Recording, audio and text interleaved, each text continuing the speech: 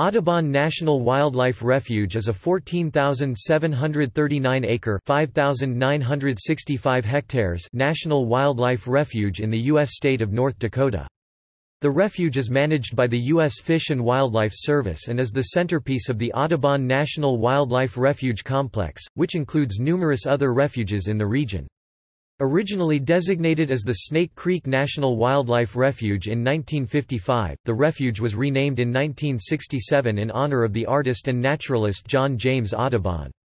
Most of the refuge area is a lake known as Audubon Lake, which is managed by the U.S. Army Corps of Engineers.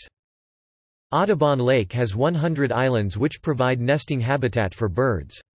Another 3,020 acres (1,220 hectares) consists of wetlands crucial to numerous bird and mammal species. Of particular interest are the Baird's sparrow and LeConte's sparrow, which nest here in enormous numbers during the late spring and summer.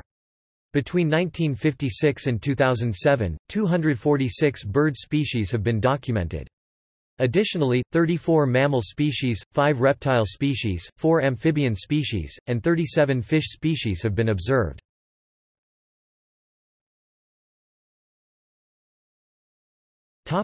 Activities.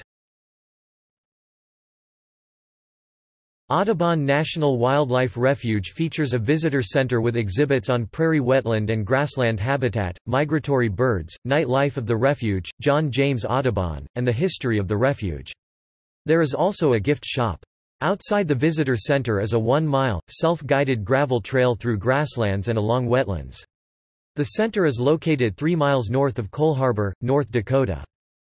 There is an 8-mile gravel auto tour route that winds along the south shoreline of Lake Audubon. Visitors can also use the photography blind to observe or take photographs of birds on a quiet bay of Lake Audubon.